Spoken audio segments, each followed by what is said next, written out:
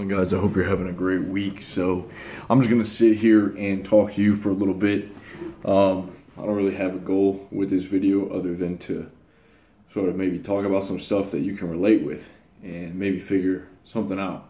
So when I was younger, I remember very vividly, like I would lay on the couch and I would look up. I would be in the basement. I would look up at the wood and I would just lay there for like minutes and start to think about all the people that put the house together and how the wood was made and where the wood come from, and then the tree and who planted the tree, and you know what men worked on it. What are they doing with their lives? Do they have family? Do they have kids? I would just keep going deeper and deeper into the thought.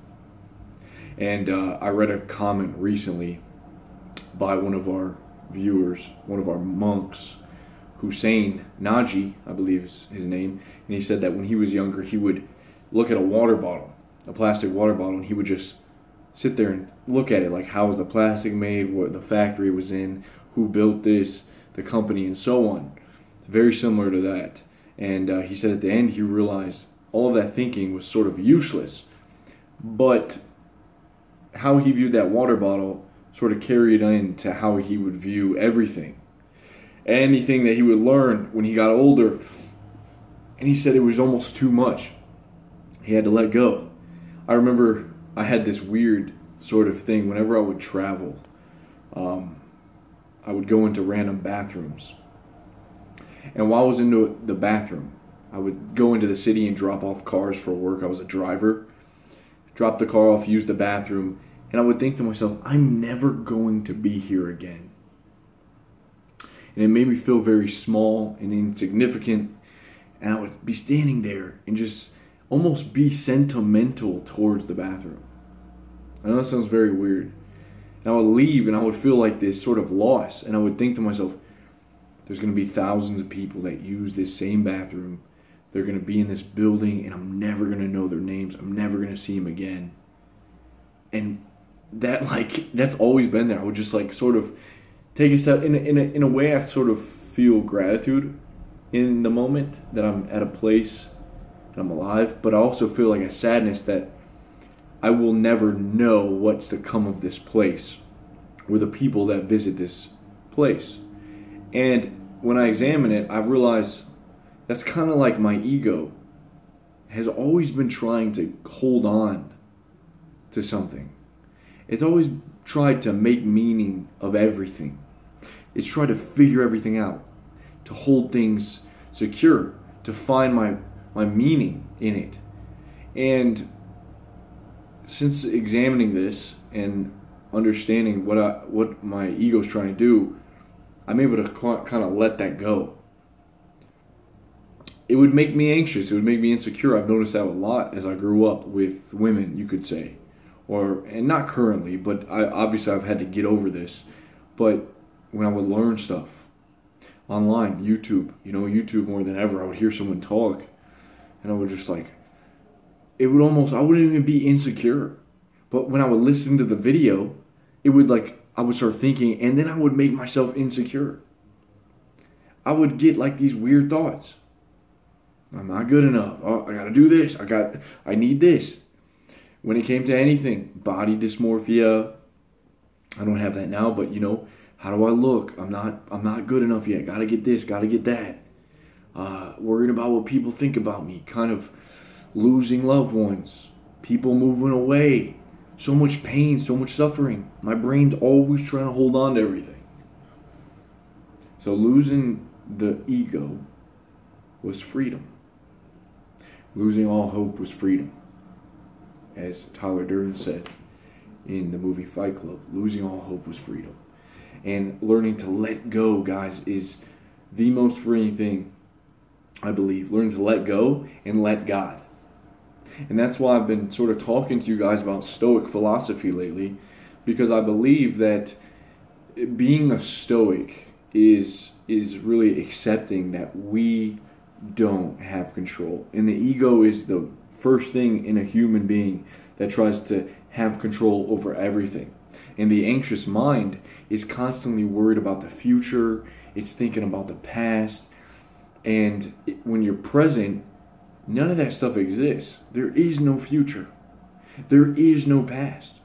All that there is right here and right now. And any thought that you're having is a threat, sort of. Not good or bad, but it can pull you out of the here and now. And the Stoic philosophy is just a beautiful thing to understand. Not to even kill your motivation or to kill your fire for life, that fire in the belly, but to realize that it's going to be okay, and to see why we suffer so much. I believe Christianity is a really, really good way to understand Stoicism. I think it's a more advanced form of Stoicism. If you believe in God and you start looking at all of your thoughts as, they could be trick you, that could be the devil. We sort of talked about that, but it's just a story. It's just a way to remember whatever religion you want to think. You don't even got to be religious. I'm just saying I think that these religions sort of were trying to make us stoic. Because life is chaotic, man. Wars are happening. People are dying. Imagine 1,000 years ago. People are getting diseases left and right, dying at age 25, leaving home, getting the plague, the Black Plague, People need hope. All right, I could tell you all day, just believe in the universe, that the universe is going to save you. You're a part of it, everything's going to be okay. That's fine, but it's easier to remember if you believe that God has your back. If you believe in God, everything's going to be okay. All right? And it's a good way to remember. But like I said, the reason why we meditate, the reason why we are doing all this stuff is to get familiar with observing our thoughts and seeing how it's making us, our ego tries to fight. Because, it'll go away. It doesn't want to, though. It's scary. The reason that I tell you guys, about all these video games and stuff, about putting away the video games, selling your PS4, about getting away from passion, is because the ego wants passion. The ego wants something to fill the boredom. So I'm not saying just like get rid of the video games to be some super disciplined monk.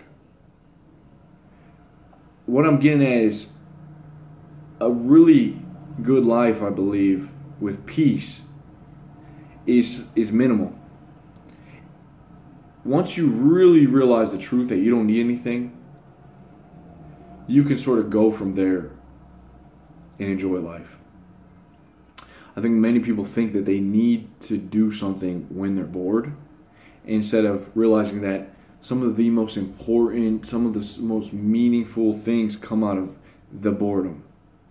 Some of the most creative ideas come from having nothing to do. And yet we're always trying to do one thing after the other. Stimulate ourselves, get out of this way of feeling, feel happy, feel sad, feel emotional, be worried about someone, and it's all up here. And so our life just reinforces that ego. I feel like this when I'm bored, this is what I like to do.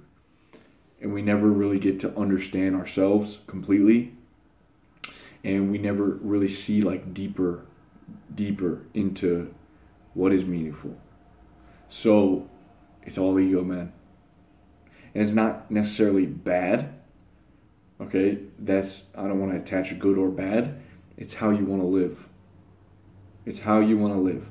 And I have come to the conclusion with my own self, it's very difficult. Because when you start going down the road, it says in the Bible, the road is narrow. Heaven is here. But the road to heaven is narrow.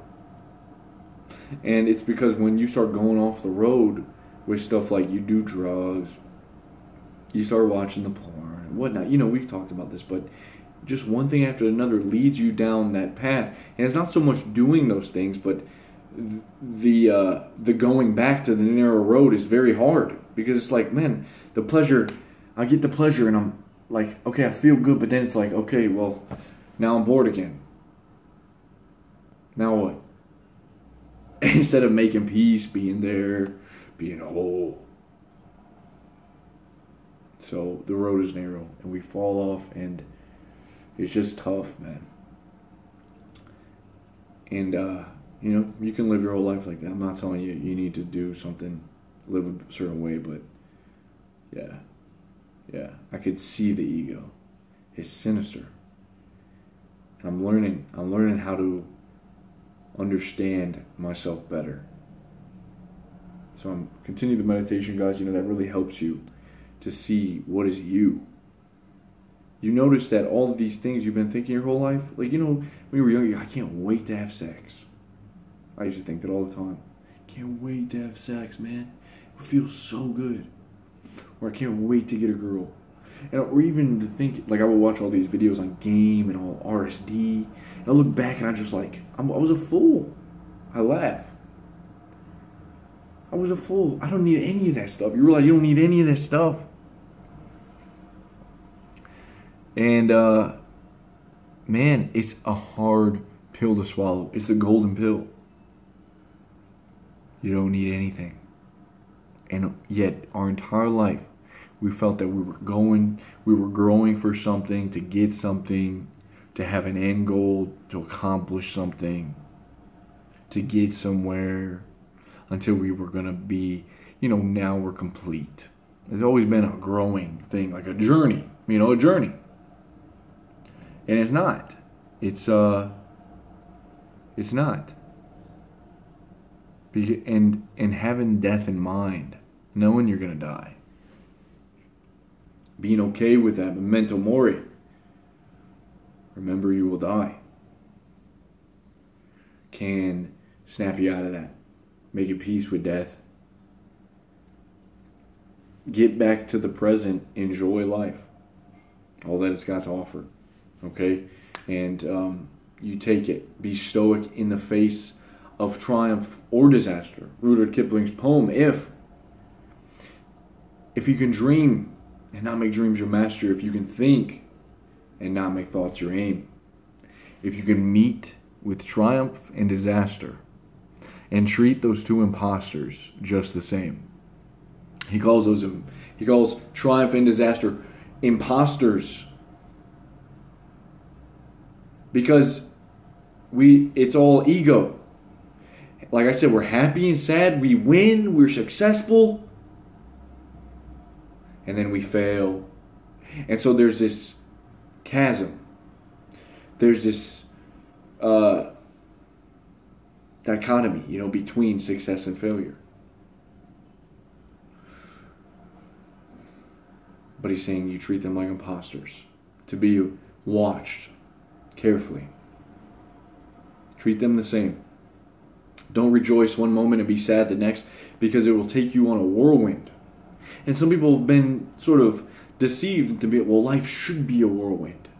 Life should be emotion and fire and flame and passion and lust and desire. And I've tried it, man. I really have, you know. And I've seen the truth. I've seen where that road ends. Oftentimes, you know, there's a few people that get lucky. And we see it with the lotto winners and where they end up. We see it with the basketball stars, the football players, get a bunch of money and they blow it all. Not saying everyone. We see the guys that, you know, are doing good. They're going to the Ivy League schools. And then years later we hear about them and they burn out. They meet that void later in life. They don't know how to handle it, man. Because the foundation isn't complete. It's not a trusting in God. There's no foundation. It's built on sand. So it just falls apart. So to meet with triumph and disaster and treat them the same is amazing to think about, to understand. Because we're always like, you go, go, go, be successful, do this, do that. Take one day at a time. Be here. Honor God, man. Honor God. Okay? And we're going into the new week. And I really have been trying to get my sleep schedule back on track. I've been waking up at 7 lately in the morning. The sun's just coming up.